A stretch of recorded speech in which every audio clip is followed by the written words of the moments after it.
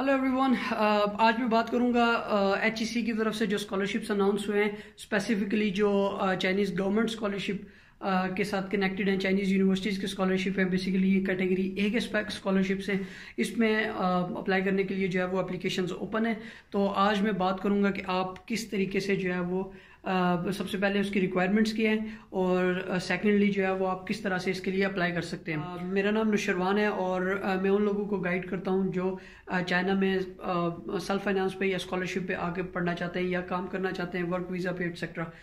Anyways, अगर आपको किसी भी किस्म की क्वेश्चन है स्टडी इन चाइना से रिलेटेड, वर्क इन चाइना से रिलेटेड, तो आप मुझे जो है वो कमेंट में पूछ सकते हैं, या फिर आप मुझे फेसबुक पर ऐड कर लें या मेरा इंस्टाग्राम पर ऐड कर लें। फेसबुक है facebook.com/dinosh THENOSH और इंस्टाग्राम पे आप मुझे dinosh1 THENOSH1 से जो है वो मुझे मैसेज कर सकते हैं। एनीवेज, सबसे पहले मैं बात करूँगा कि आपकी बेसिक रिक्वायरमेंट्स क्या हैं HEC के ये स्कॉलरशिप अप्लाई करने के लिए। तो मेरे पास ये जो स्कॉलरशिप्स की जो रिक्वायरमेंट्स हैं वो मैंने प्रिंट की है। इसमें जो सबसे पहले रिक्वायरमेंट लिखी है वो ये है कि आपको जो है वो सिटीज़न ऑफ पाकिस्तान होना चाहिए या फिर आज़ाद जम्मू कश्मीर होना चाहिए। और सेकेंडली इसमें जो रिक्वायरमेंट है वो है कि आपकी at least 12 years of education complete होनी चाहिए, FA FSC और इक्वलेंट A लेवल, और आपकी जो एज है वो 25 ईयर से कम होनी चाहिए अगर आप बैचलर्स के लिए अप्लाई कर रहे हैं। ये जो रिक्वायरमेंट्स होंगी ये ऑलमोस्ट सिमिलर टू CSC होंगी। और सेकेंडली इसमें must be bachelors degree holder under the age of 35। अगर आप बैचलर्स के लिए कर रहे हैं तो 35 से कम उम्र होनी चाहिए, और अगर आप PhD के लिए करना चाहते हैं तो आपके पास मास्टर्स की डिग्री होनी चाहिए और 40 ईयर्स ऑफ एजुकेशन आपकी होनी चाहिए। ये जो है ये बेसिक रिक्वायरमेंट है। और जो डेडलाइन है इस स्कॉलरशिप को अप्लाई करने के लिए HEC के थ्रू वो है 15 मार्च 15 मार्च 15 मार्च 2019। कुछ दिन बाकी हैं इसमें। अगर आप अप्लाई करना चाहते हैं तो आपको जल्द से जल्द अप्लाई करना चाहिए। अब मैं बात करता हूँ कि किस तरह से आप अप्लाई कर सकते हैं। सबसे पहली रिक्वायरमेंट ये है कि आप जो है वो HEC का जो पोर्टल है वो है eportal.hec.gov.pk। इस वेबसाइट पे जाके आपको अपना प्रोफाइल क्रिएट करना होगा और वहाँ पर आपने अपनी एक एप्लीकेशन जो है वो इस स्कॉलरशिप के लिए सबमिट करनी होगी। सेकेंडली जो है वो आपको चाइनीज़ वेब पोर्टल जो है CSC का, उसके ऊपर जाके कैटेगरी A सेलेक्ट करके आपको बायलैटरल प्रोग्राम सेलेक्ट करके उसमें जो है वो एप्लीकेशन फॉर्म फिल करना होगा। और इसके लिए जो वर्क पोर्टल है वो है csc.edu.cn/live हुआ। ये जो है मैं लिंक में जो है वो ऐड नीचे डिस्क्रिप्शन में जो है वो मैं ऐड कर दूंगा, आप वहाँ से इसको एक्सेस कर सकते हैं। उसके अलावा जो थर्ड रिक्वायरमेंट है वो ये है कि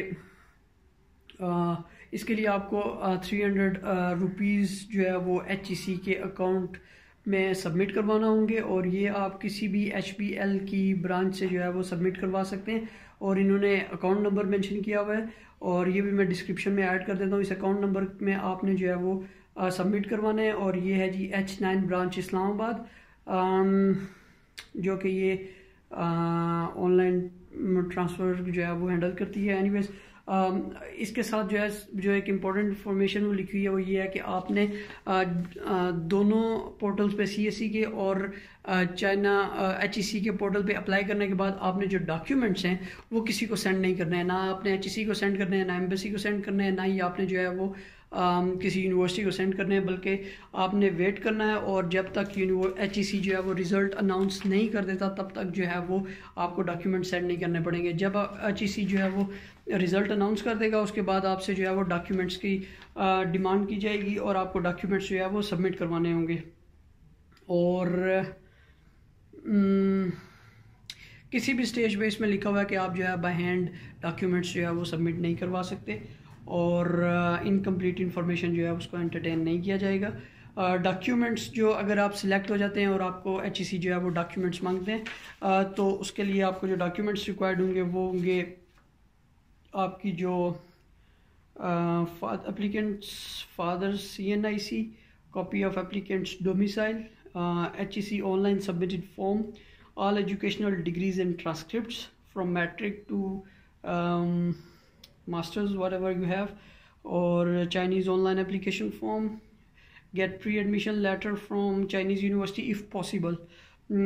Applicants without pre-admission letter can also apply. सो आप प्री एडमिशन लेटर जो है वो भी आप चाइनीज़ यूनिवर्सिटी से मांग सकते हैं।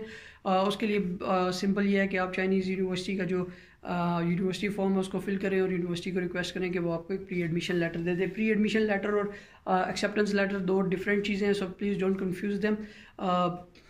जो एक्सेप्टेंस लेटर है वो बेसिकली आपको सुपरवाइज़र जो है वो प्रोवाइड करता है किसी भी यूनिवर्सिटी का, लेकिन जो प्री एडमिशन लेटर है वो आपको HEC का जो यूनिवर्सिटी का जो एडमिशन डिपार्टमेंट है सिर्फ वो इशू करता है। और उसके अलावा जो है डॉक्यूमेंट्स रिक्वायरमेंट में language certificate, HSK IELTS TOEFL report वगैरह जो है वो आपको चाहिए होगा। Photo copy of valid passport information page, अगर आपके पास पासपोर्ट नहीं है तो फिर भी आप जो है वो आपको अप्लाई नहीं कर सकेंगे, आपको चाहिए होगा। सो ये एप्लीकेशन के स्टेज पे नहीं चाहिए होगा, ये उस वक्त ये डॉक्यूमेंट्स रिक्वायर्ड होंगे जब आप जो है वो HEC की तरफ से इस प्रोग्राम में सिलेक्ट हो जाएंगे। उसके अलावा 2 रिकमेंडेशन लेटर्स जो है वो ओरिजिनल आपको चाहिए होंगे और वो किसी भी प्रोफेसर से आप अपनी यूनिवर्सिटी के या एसोसिएट प्रोफेसर से जो है वो ले सकते हैं। उसके अलावा 2 रीसेंट पासपोर्ट साइज फ़ोटोग्राफ्स और copies of applicant statement of purpose, original health fitness certificate, ये वो आप किसी भी डॉक्टर से जो है वो ये सर्टिफिकेट फिल करवा के तो सबमिट करवा सकते हैं। नो क्रिमिनल रिकॉर्ड, ये आपको पुलिस से जो है वो क्लियरेंस लेनी पड़ेगी और वो एक सर्टिफिकेट इशू करेंगे, वो आपको साथ अटैच करना होगा। अगर आपकी सर्टिफिकेट्स जो है वो इंग्लिश में नहीं है या चाइनीज़ में नहीं है तो वो आपको ट्रांसलेट करके इंग्लिश में ट्रांसलेशन जो है उसकी सबमिट करवानी होगी। फॉर एग्जांपल अगर आपके किसी फ्रेंच लैंग्वेज में कोई आपका सर्टिफिकेट है या आपका किसी और लैंग्वेज में लाइक स्पेनिश, तो वो आपको इंग्लिश में ट्रांसलेट करवाना होगा और वो ज़रूरी है। उसके अलावा एज सच कोई नहीं, अगर आप गवर्नमेंट एम्प्लॉय हैं और आप HEC की स्कॉलरशिप पे अप्लाई कर रहे हैं तो आपको अपने डिपार्टमेंट से NOC जो है वो लेना पड़ेगा। सो ये वो बेसिक रिक्वायरमेंट्स हैं जो आपको लाजमी जो है वो फिल करनी होंगी, उसके बगैर आप अप्लाई नहीं कर सकते हैं। और बेसिकली पर्पज़ ये था इसका कि जो चाइनीज़ एम्बेसी है इस्लामाबाद में, कैटेगरी ये जो है वो एम्बेसी के थ्रू अप्लाई की जाती थी पहले, बट वहाँ पर एप्लीकेशंस बहुत ज़्यादा हो गई हैं जिसकी वजह से जो है वो ये HEC की तरफ शिफ्ट कर दिया गया। एनीवेज आपका अगर किसी भी किस्म का HEC या आपका चाइनीज़ गवर्नमेंट स्कॉलरशिप या स्टडी इन चाइना से रिलेटेड क्वेश्चन है तो आप मुझसे जो है वो कमेंट में पूछ सकते हैं और आप मुझे पर्सनल मैसेज भी कर सकते हैं मेरे इंस्टाग्राम पे जो कि है Dhenosh1 THENOSH1, मैं डिस्क्रिप्शन में भी दे दूँगा और मैं आपको डायरेक्ट उसका जो है वो रिप्लाई भी कर दूँगा। Thanks for watching.